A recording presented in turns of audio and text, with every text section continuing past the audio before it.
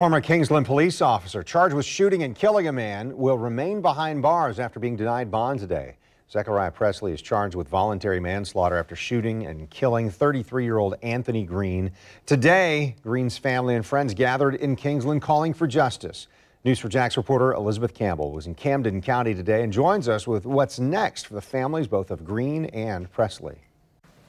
Zechariah Presley entered the courtroom in handcuffs this afternoon, wearing a white button-down shirt, dark tie, and slacks. He didn't show emotion and said just a few words to the judge.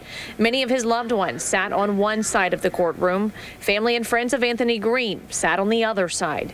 Presley's attorney called a witness to the stand, his pastor, who told the judge he didn't feel Presley would be a flight risk or harm to the community, but the judge still denied bond. A spokesperson for Green's family read a statement asking the judge to not grant bond to the man accused of killing their loved one. It took a lot, but I know my brother want me to stand strong. That's right. Fight for him. That's right. And that's just what I'm going to do. That's right. We're going to stay strong for Tony.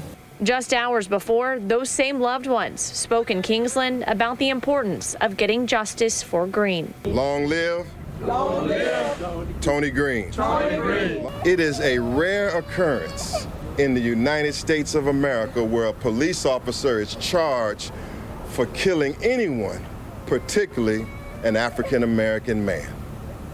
And that is significant and that is telling.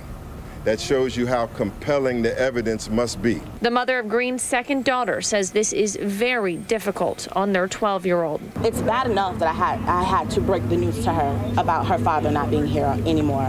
Then she finds out how he lost his life.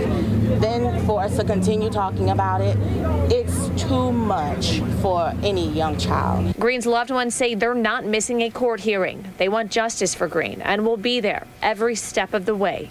Elizabeth Campbell, Channel 4, the local station.